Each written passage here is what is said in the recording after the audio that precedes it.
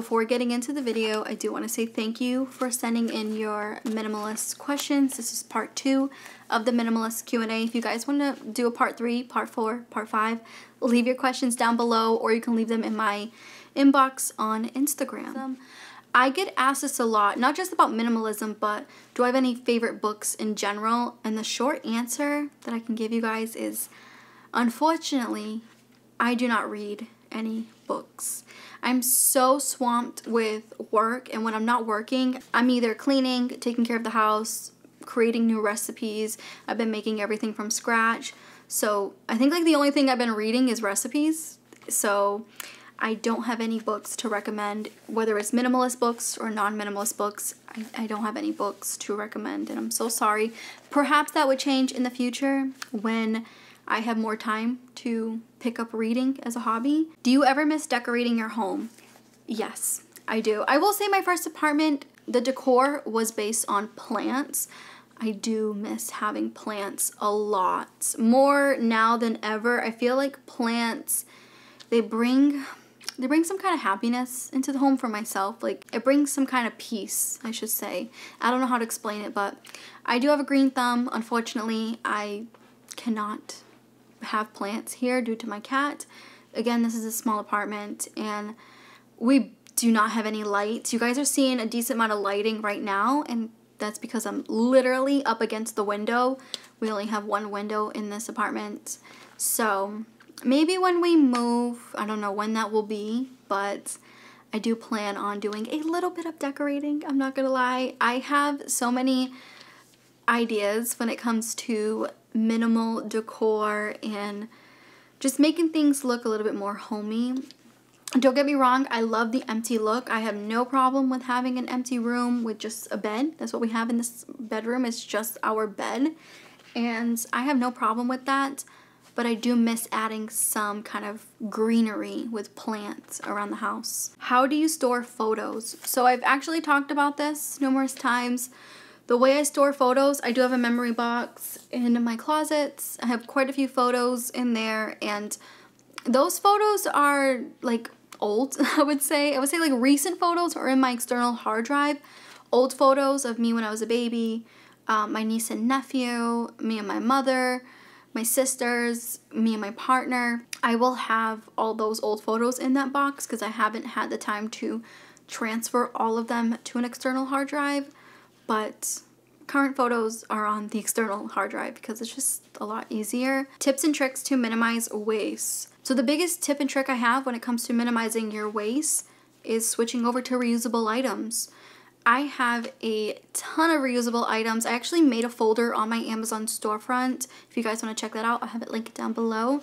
And it's all of the reusable items that I have purchased over the years on Amazon. From my sponges, my nail filers, they even have reusable Q-tips if that's your thing. They have a lot of reusable items. If you don't find what you're looking for with my little storefront, you can just search on Amazon or through Google. So that's the biggest tips and trick I can give you guys, like, is to switch over to reusable items to reduce your waste. Again, I feel like a lot of people think that I'm zero waste.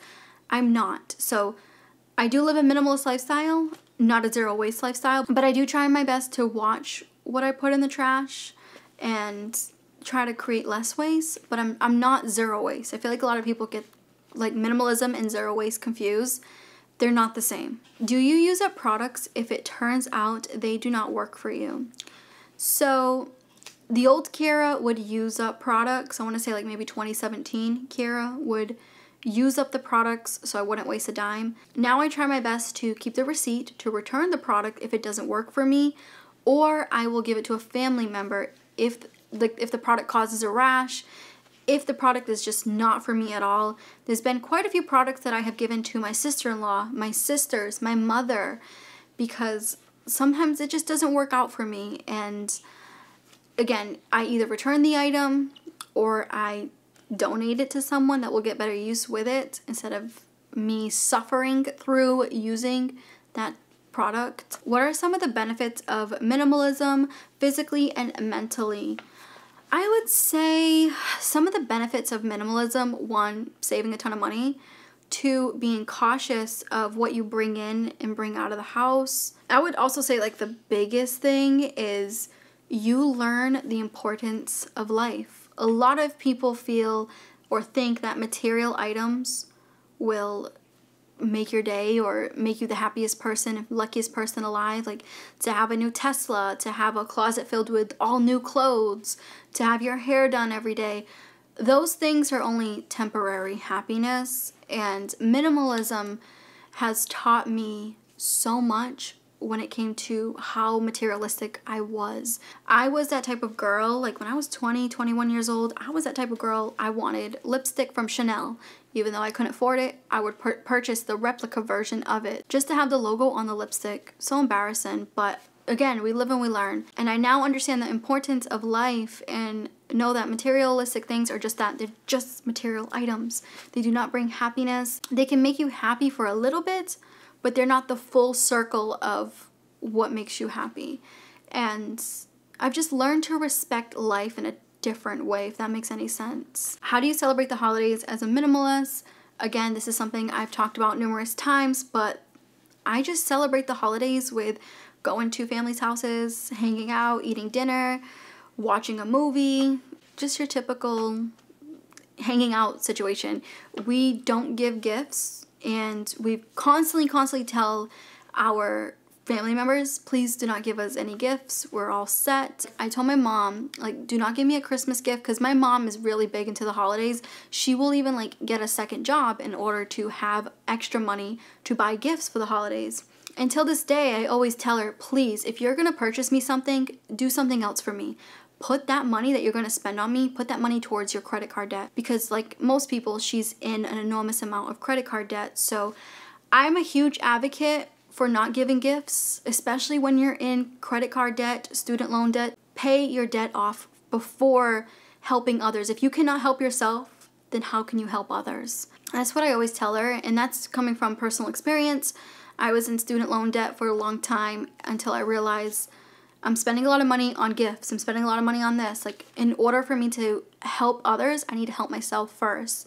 That is something that I'm very happy and grateful that I've learned over the years. So when we have children, we can teach them that yes, you can give a gift if you want to and if you can afford it, but that's not the main thing with the holidays. The main thing is family and friends. That's the most important thing of the holidays, is spending time with the people you love. Balancing the desire to be a minimalist versus the desire to have multiple of some items for convenience and efficiency. I will say, even though I live a minimalist lifestyle, there are a few backups that I have, and that's okay.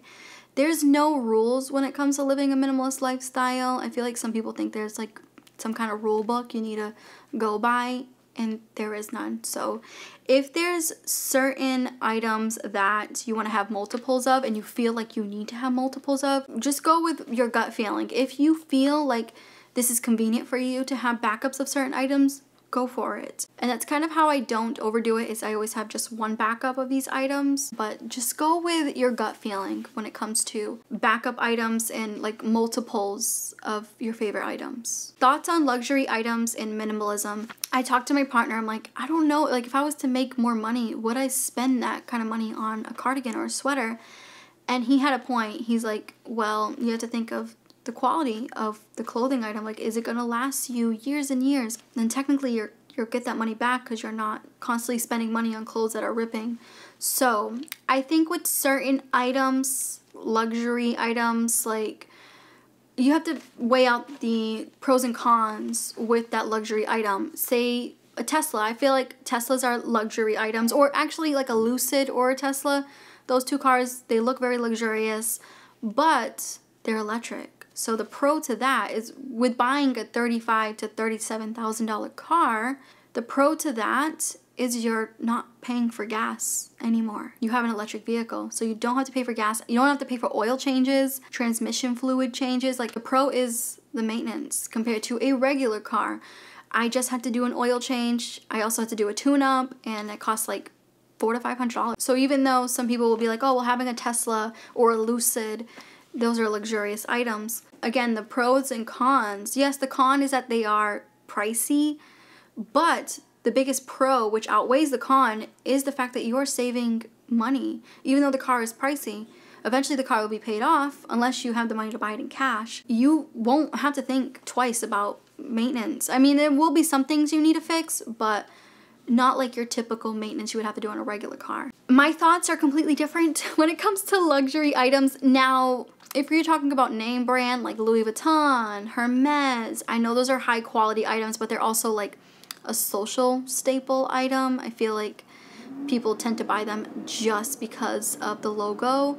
But again, that's my preference. Some people do love the quality of those items and they feel like it's worth the price tag, which that's okay because everybody's different on what they want to spend their money on when it comes to luxury items or not. Again, for me, I think certain clothing items, as long as they don't have like a logo smacked onto it, certain clothing items due to the material, if it's gonna last me 10 to 20 years, it just might be worth the $200 to $300. So I have a different outlook on expensive items now. What made you become a minimalist? So I have talked about this numerous times on my channel, and I will sum it up for you guys. I don't want to make this Q&A any longer than it is, but the number one reason on why I decided to become a minimalist was the fact that I want to change in my life. I didn't want to be like relying on material items to make me happy. Like the friends that I was hanging out with, they relied on a lot of material items to make them happy. So every day they would be purchasing something new and something flashy, and I was heading into a dark path with the amount of things that I was buying. I could have had so much money saved when I lived with my mom if I was to just get my stuff together earlier. When I adapted a minimalist lifestyle, it was in 2016, and within that 1 year span before I moved out in 2017, I was able to save $14,000 with just switching the way I think about material items, selling items I don't need, and just doing a whole revamp on my lifestyle. I kind of got a glimpse of what my life was gonna look like if I didn't make the switch to not just the minimalist lifestyle, but if I just didn't make the switch to learning how to be an adult and save money and learning that material items do not bring you happiness, and sometimes one item is more than enough. You do not need to like overdo it constantly. So I was very greedy back then. I wanted more and more and more, and I was extremely depressed because I felt like I didn't have enough, even though I had a room filled with purses, filled with shoes, clothes, makeup. Yes, most of it was replicas, but I was just trying to be someone who I was not, and I just had a hard glimpse of what my life was going to look like in the next 10 years if I didn't change. So yeah, I started watching a ton of minimalist YouTubers. I just like soaked in that minimalist lifestyle. Like I soaked in every minimalist podcast, every minimalist video, way before I even thought I wanted to do YouTube. And I just soaked it all in. Like I was the dishwasher at work, and every chance I had to put my headphones in, that is what I was doing. I was constantly learning and realizing, all right, I don't need a ton of makeup. I don't need 50 lipsticks. If I want to wear lipstick, all I really need is one. And when that one runs out, I can adventure in another color. So that's kind of, to sum it all up, is I wanted to change my life. I wanted to do it for me, not for anybody else around me. I spent my entire 20s dressing for everybody else, getting a fancy car to look good for everybody else. Like I wanted to finally do something for me. And my future self right now thanks that younger version of myself to, I hope that makes sense, that younger version of me for making that switch. Because if it wasn't for her switching her mind, I wouldn't be where I'm at right now. I probably wouldn't even be with my partner because we didn't agree on a lot of things when it came to how I spent money. And finances is a huge part. Finances and communication, two big parts of having a healthy relationship. If you cannot communicate with your partner, then how are you going to get through tough situations? Also, if you cannot talk about finances, again, how are you going to get through certain situations? So yeah, my life is completely different, all thanks to my younger self for making that switch. And the last question is, what are your thoughts about people needing to buy things to feel good about themselves and mask emotions? It's a process. It's not what I feel about people. Again, what I feel doesn't matter. It's irrelevant. It's what that person feels. So I do wish back then I would have seen a therapist for a shopping addiction. They do have therapists for that. They have a therapist for literally everything. If you're going through a divorce, they have a therapist for that. If you're dealing with an eating disorder, they have a therapist for that. So I wish I would have seen a therapist for my shopping addiction. I thought things would make me happy. If I was feeling lonely at night, I would take my keys and go drive to the nearest CVS or Walgreens, whatever was 24 hours, and purchase a bunch of makeup because I was feeling lonely and thought that would make me happy. And then the minute I got home, I wouldn't even take the makeup out of the bag. Like the rush was gone. So those were emotions that I needed to kind of go through in order to figure out what was the biggest problem. Why was I feeling so alone? Was it because I didn't have the right friends? I wasn't surrounded by the right friends? Or was it because of my career choice? Again, my thoughts on people that spend money to make themselves happy does not matter. What matters is how they're feeling. So if you are that person that is spending money on things in order to make you feel happy, there is professional help out there, believe it or not. And one of my biggest tips, not my thought, but my biggest tip for you is to get down to the bottom of it. Like, why are you purchasing these items? Is it to fill a void that you've been neglecting for a while? Like, get to the bottom of why do you feel that you need to purchase items constantly. So till this day, I do not judge anybody that's going through shopping addiction because I went through it myself and it sucks. I went through that for years. It's not something that's like, oh, a quick fix. It takes time. So try your best not to judge others because you never know what that person's going through. Anyways, you guys, I hope you enjoyed this Q&A. Leave your questions down below if you would like I think we're on part 3. Next time will be part 3. If you would like, leave your questions down below and I will catch you in the next video.